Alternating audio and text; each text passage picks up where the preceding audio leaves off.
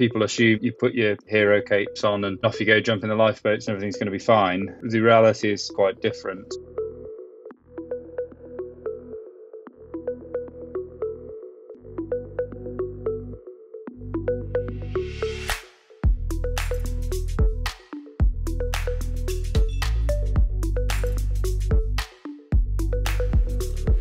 They use an AI-based vision system to autonomously detect people in the water. So we've built what we believe is the world's biggest data set of people and casualties in the water, and then trained our models in partnership with the US Coast Guard. And we've created a way of image processing to denoise the marine environment, take out the waves, take out the spray, mist and the fog.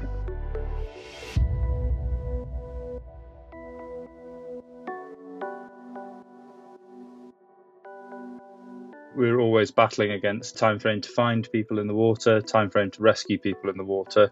Everything's moving and you might only see them for a fraction of a second. If the software picks up a person, we use software stabilization to stabilize the image. It then puts on an intelligent track to go, where are we likely to see that person again?